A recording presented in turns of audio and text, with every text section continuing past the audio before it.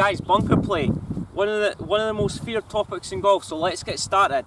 So bunker play, you've landed in the hazard off the tee, you're not really sure, you're sort of giving yourself negative vibes before you actually enter the sand. So here's a couple of things that's going to help you hopefully divert your attention to a more positive outcome, if that makes sense. So number one fault I see in golf is when people try and help the ball out of the bunker. So what I mean by that is, if I was to draw a straight line directly kind of in line with the camera lens, fault number one is when people address the ball, and what happens is, if you pay attention to my shoulders, see how my shoulders are nice and level there, what happens is a lot of people get this right side going too low on the way through. See there how my left shoulder's higher than my right?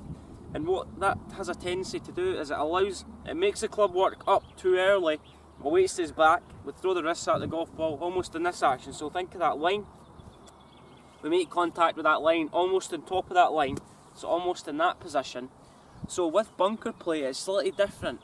If we were to draw that line again, then for me to make contact with the club before that line, what I need to do is I need to get my weight on my front foot. Okay, so biggest fault I see is when people get this right shoulder too low, which creates a lot of inconsistencies. So what we need to do is start off with setup, right? So how do we get into a better position and it's going to make us get out of the bunker 100% of the time? So when it comes to bunker play, you don't want to hit the same shot twice. So we're going to draw that line again.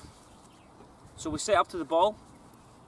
We want the ball slightly forward of centre. Okay, so the reason why I've drawn this line is that's where we want to make contact with the ground. We're not too worried about the ball. If we get the club entering the sand properly, then what's going to happen is the ball's going to naturally lift up in the air. So from there, we're standing nice and wide, so we're standing really wide.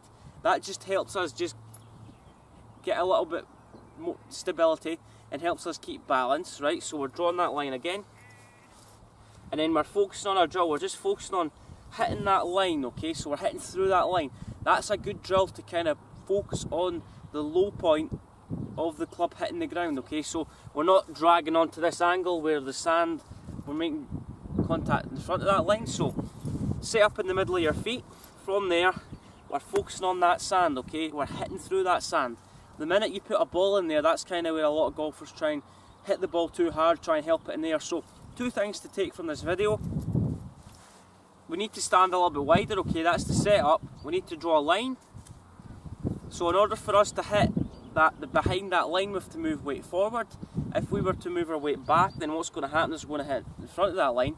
So our weight goes left, our right shoulder has to go a little bit higher than our left shoulder, okay? We're not getting in this position where the right shoulder's too low.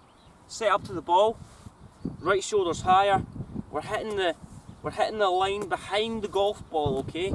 And we do that by getting the ball positioned a little bit further forward. So weight left, we're hitting through that line, that's going to help you focus on low point control. So guys, any thoughts on that video? Remember, we draw the line in the middle of our feet, and the idea is we want to make contact with that line to keep the club head moving through impact. Any thoughts on that video?